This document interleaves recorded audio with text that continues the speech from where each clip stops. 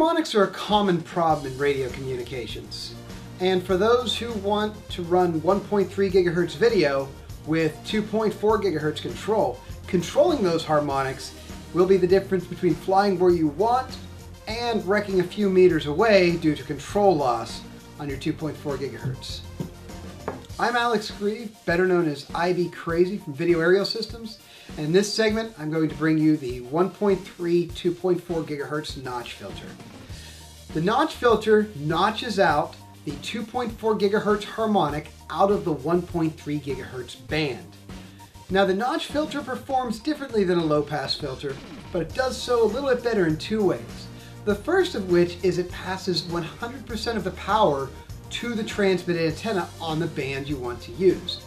That means, unlike a low-pass filter, there is no attenuation of your video signal. The other advantage to a notch filter is that it chokes out the frequency you want to reduce by about 6 to 7 dB more than a low-pass filter. So a notch filter will pass more video feed signal strength and choke out stronger the 2.4 gigahertz harmonic than a low-pass filter.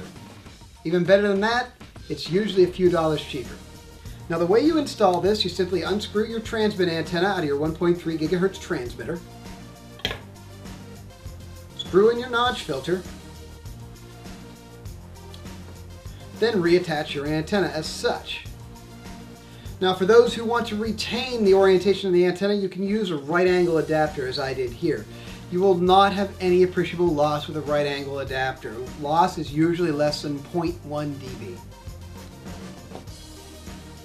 I'm Alex Grieve, and keep 'em flying.